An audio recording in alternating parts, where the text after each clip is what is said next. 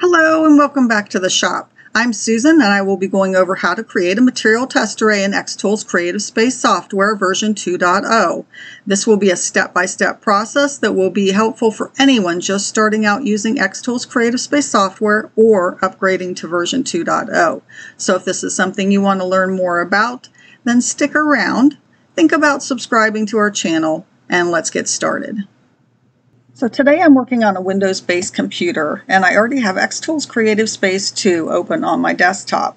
So the first thing you want to do when creating a material test array in xTools Creative Space is come up here in the upper right hand corner and click on New Project. Once this opens, we'll start working on a material test array. But one thing you need to know before you start anything is what material are you going to be using and what type of test are you going to be doing? Are you going to do a score, engrave, or a cut? Now, one thing to remember when doing material test arrays, you can only use these for vector type engraves. You cannot do bitmap engraves for these, so note that when you're doing a test array for an engrave. All right, in the upper portion of the screen, you'll see xTool F1. That's the laser that I currently have attached to my desktop, and you can see that it's already connected. So the first thing you want to do is come over on the right hand side of your screen. You'll see under Material, User Defined Material. That is what you want your material set to. You do not want to come in here and set a specific type of plywood or metal business card or anything for your test engrave. If you do that, Creative Space will automatically set the power and speed for you, and we don't want that. We want to set those ourselves. So definitely want to use user-defined material, not their recommended settings. After you set the user-defined material over here on the right-hand side, you want to come over to the left-hand column, third item down, and you want to select a shape that you want to use for your score, engrave, or cut. I'm going to select a rectangle, and I'm going to create a small rectangle on the screen. Now you can make whatever shape you want. It's up to you, whatever you want to use. Just make I'm going to use a small box. I'm going to highlight it, and then I'm going to come back over here in the left-hand column again. Click on Applications. Click Material Test Array.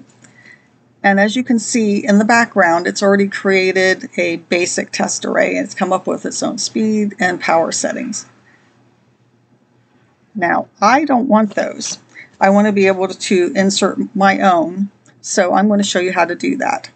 When you look at the X, which is the columns, that is going to be your power. So your power is all the columns, and you can see below what they currently have it set to. The Y is the rows, or the speed for your test engrave. So I want, if you come down here into the columns and rows, I want 5 columns and I want 5 rows because that's the number of different power options that I want to test and speed. I want the minimum for my power actually to be, if you highlight it or double click on it, you can change it, and I want to enter 5. If you come up here to maximum, I want my maximum to be 25, so double click on it and type in 25. As you can see, it's changing the power settings below. Now let's do the same thing for speed. I want my minimum speed, double click, to be 100, and my maximum speed to be 300. And I double clicked on it, typed it in, and hit enter. And it changed it for me. Now it's automatically incremented it based on the amount of rows that I have, 100, 150, 200, 250, 300. Now you can change those even though you put a minimum and maximum. Maybe that might not be the midpoints that you want to test. You can go in and change these once we get out of here, and I can show you how to do that also. So now that this is done, click OK. And you can see that you have a test array now on your screen. So if you click off of it, you'll notice that it shows a score, a test xTool F1. It shows the speeds that I wanted. and it shows the power, 5, 10, 15, 20, and 25. Now these are what I want, but it may not be what you want. So first thing you want to do is click on this to highlight it, and you want to ungroup it. That's how you make changes to the array itself now that it's been created. So ungroup it, bottom right hand column, click off, and we want to click on the top. Double click. I'm going to change this from score backspace, and then I'm going to type in engrave, because that's what I want to do. Now, the power settings on the left are what I want, but say you don't want this to be 200. All you do is highlight it, double click. You'll see the cursor is now on the left hand side, and you would just backspace and change it to whatever you wanted, click off of it, and it'll make the change that you want. You can do this for any of the power or speeds. I'll show you when, and then I'll change it back. Like this is 200. Say I want to do 175. Type it in, hit enter, whoops, not enter, and then just click off and you're done. And it's now changed it to 175. I'm going to change it back to 200, backspace, 200, and there you go. You now have your speed settings and your power settings. The next thing you need to do is click on the box at the top. If you come over here on the right hand side, you'll notice that the processing type is set to score. We want this to engrave. It's a user-defined material. So we'll go to the Easy Set panel and open that up. Click on that. Laser type is blue light for me because that would be correct because I'm using wood. So we definitely want to use a blue light laser, not the IR laser on my xTool F1 when engraving on wood.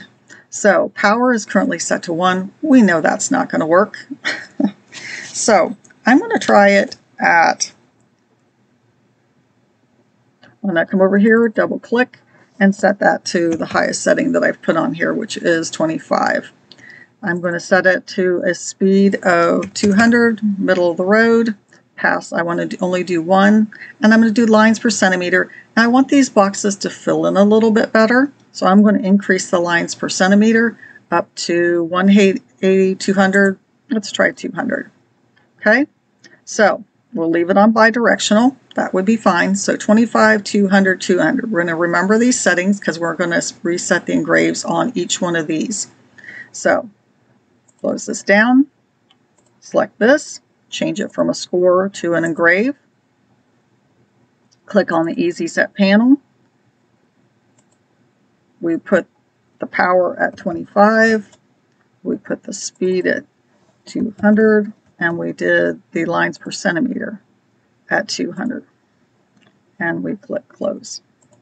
Now, one thing you could do, you can do it the way I'm showing you, where you click on each one individually, or Windows allows you to click on more than one. So you can click on this one, hit your Shift key, click on the next one, hit your Shift key, hold down your Shift key and click on the third. So now we've selected all 3 of these. We come over here. It shows a mix because I only set 2 of them already. I have not set the bottom one. So let's set them all to engrave.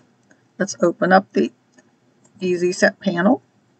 And instead of mixed, let's give it a 25, a speed of 200, and a lines per centimeter of 200.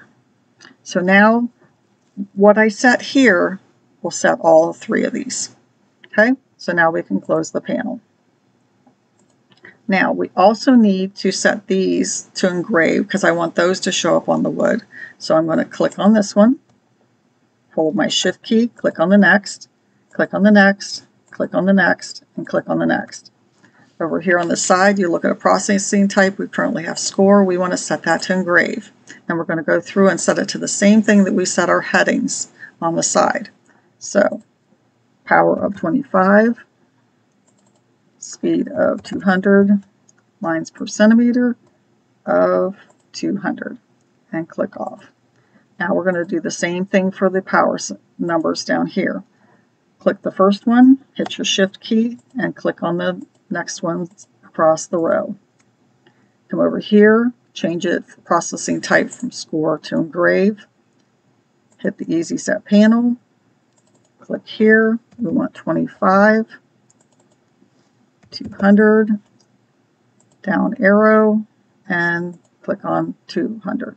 Now that's set all of these, and they will all engrave at the same power and speed. So we click off, and there. Now we've set all the headings on the top, the side, and the bottom.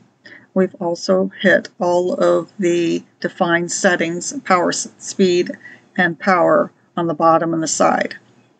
Now we need to work on each of these individual boxes. We're going to work on speed first, and then we're going to work on power. Remember, speed works on the rows, power we work on columns. So we'll click on this one, and we're going to click across for this row because we're going to set the speed of 300 for all the boxes in this row. So we want them, again, we set the processing type from score to engrave. Come down into the Easy Set panel. Now, what are we doing here? We're setting just the speed. So we're not going to worry about the power. It's at the blue light laser, which we want. So we're just going to worry about the speed at this point in time. So double click here, and we're going to hit 300. We are going to set the lines per centimeter up to 200. The power for this column, or this row, I'm sorry, the power for this row will be set later when we come and do each one of these columns. You'll see as I go along. So we'll click off of here. We're going to go to the next row. Click on the first box, hit Shift key, and click on each individual to highlight everything in that row. Come over here, processing type to engrave, Easy Set panel. We're going to double click on speed, set it to 250, set the lines per centimeter up to 200, and we're done with that one. Now I'm going to do the next three.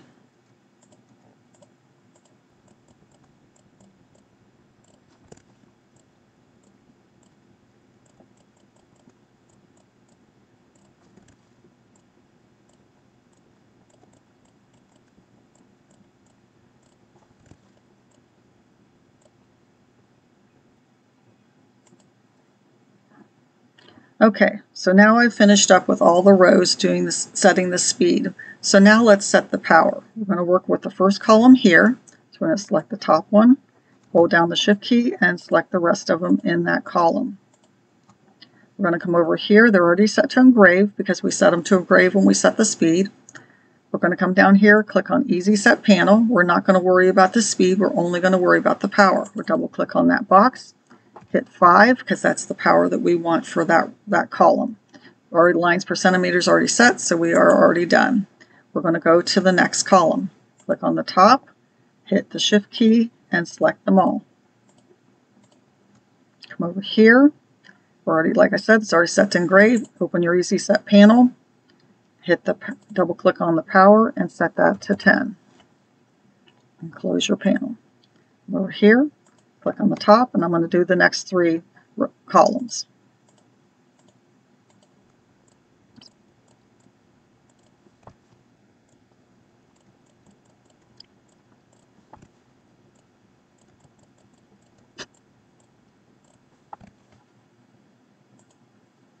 Okay, now we've set all the headers to engrave.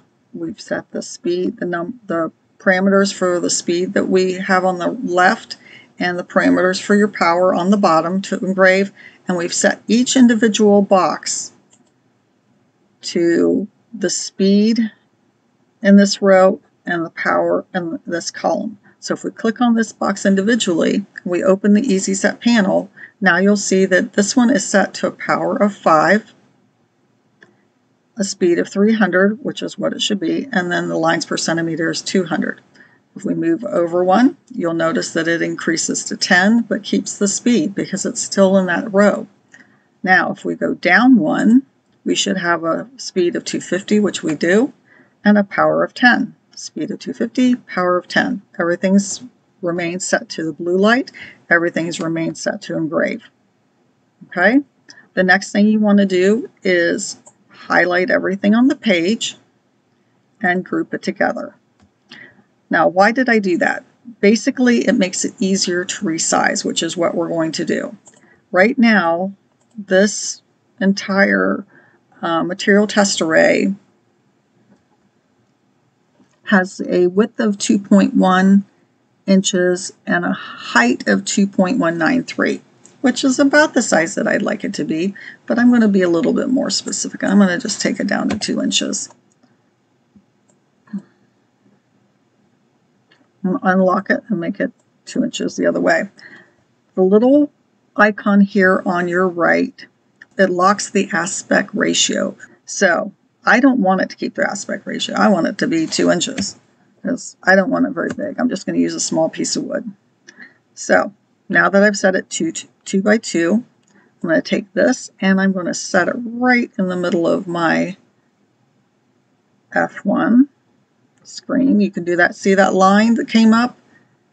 And if you move it over that line that came up, your crosshairs, it's telling you that you are centered now on your workspace on your F1. So the next thing you need to do is hit framing. As you can see, you'll see the purple line that goes around that shows you the framing of where your material test array is going to be engraved. So you need to take your material and center that framing on your material. Once that's done, you go over to the side and click Stop Framing. Next, you want to align your laser. On the top right-hand side of your F1, there is a silver button, and if you move it back and forth, it will raise or lower your laser. As you can see, there is a red dot and a blue dot. When you focus, you want to focus your laser on top of your material, and this needs to be done every time you change your material. So you want them to align one right on top of the other, and that focuses your laser again on the top of your material. And you come over here and hit Process. As you can see, it will show you the path that it will go through to engrave this entire test array. It's saying it's going to be total time estimated. It's going to take 1 minute and 2 seconds. It should be done pretty quickly. So if we hit Start, it's now sent the file over to the F1, and you hit the button on the top right hand side of the F1 and it will start engraving. Now, before you do that, make sure that your shield is down and shut. This is like wearing a protective eyewear, and then you'll hit your button and it will start engraving. Once it's done, I will come back and show you what it's created. Now the test array is done, you can see what it's created. It's engraved the headers on the top, side, and bottom, as well as the power and speed settings. And you can see, based on the speed and power, where it looks better. I've already looked at it, and I think this one is what I'm going to use, and it's a 25 power with a 200 speed. I hope you found this video helpful, that it helped you understand a little bit more about how to create a Material Test Engrave in version 2. If you like the video, click like below. Think about subscribing to our channel, and we'll see you next time at the shop. Goodbye.